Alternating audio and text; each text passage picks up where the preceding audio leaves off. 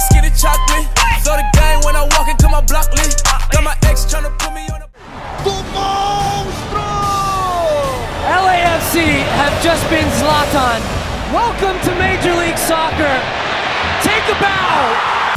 I'm ready to kick it. Give me the sample, you know I'ma flip it. Writing this shit like I'm Lemony Snicket. If she looking back.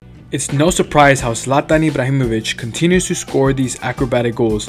It's important to have good range of motion for a footballer to help increase performance, such as power for your kicks and flexibility to reduce your chance of injury. So here are 4 stretches you should start implementing today. What's up team, it's Coach Abraham back at you with another video. The first stretch that we're going to begin with is the squat progression. This one is one of my favorites as it's great for opening up the hips, acquiring that squat position pattern, which can lead to better range of motion so you can properly add more load during a front or back squat. Here's a comparison of 2 athletes squatting. You tell me which one looks more ideal. Areas where you might feel it the most include the inner thigh, groin, lower back, and ankles.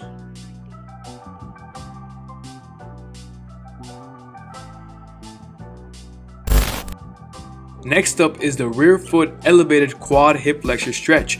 Remember, if you want to be able to do something like this safely, you need to hammer down these stretches. This is a simple quad hip flexor stretch, and to get the most out of it, you want to squeeze the glutes because as one muscle tightens, the other one's going to relax.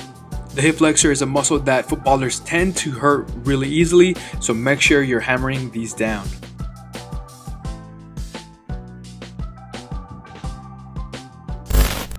If you're interested in an advanced, challenging bodyweight strength and speed program using no equipment, I just released a program that covers all the essential aspects for footballers.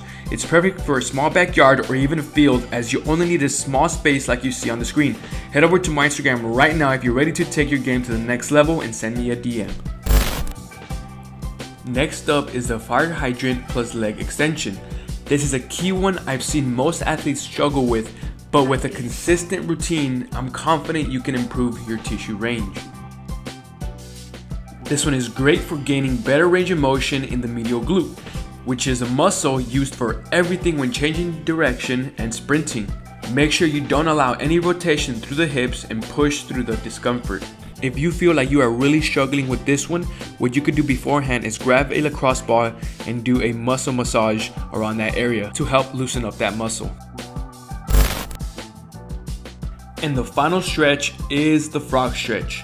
As we all know, the groin area are the muscles that consistently get tight and players get injured from very often. After a couple reps, what you can do is open up your hips even further so you can better feel that stretch. Make sure you are opening up with every stretch so you are always attacking those tight areas. Remember team, in order for these to be really effective, you need to be consistent with them. Doing it once a week really isn't going to do you much, so make sure you are constantly doing it and progressing. But anyways, that's going to be it for this video guys. Thank you so much for watching. If you enjoyed it, leave a like, drop a comment if you have any questions. Don't forget to hit that subscribe button for more high quality content just like this, and I'll see you then.